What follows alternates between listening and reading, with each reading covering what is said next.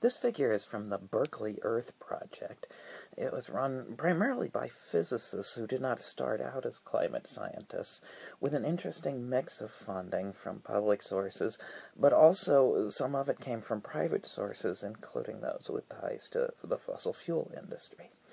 It's looking at the thermometer record of temperature, and just looking at the land. Now, if you go back to 1750 and up through about 1850, you can see that the uncertainties are really huge. So we're mostly going to focus since 1850. Many groups have been estimating the temperature, including NASA, the Goddard Institute for Space Studies, NOAA, the National Climate Data Center, the British group, the Hadley Center, and the Climate Research Unit.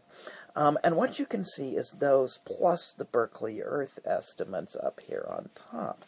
And what you'll notice is that the uncertainties in the Berkeley Earth are similar to the differences between the others, which also have their own uncertainties. But you'll see very clearly that there is a strong warming going on. The different groups have used different techniques, although ultimately they're all using thermometers. Whether they use them all or not is different for the different ones. But when you have different groups with different funding, different motivations perhaps, and some working in different places, they all give the same answer, which is it is getting warmer. We have very high confidence that it is warming.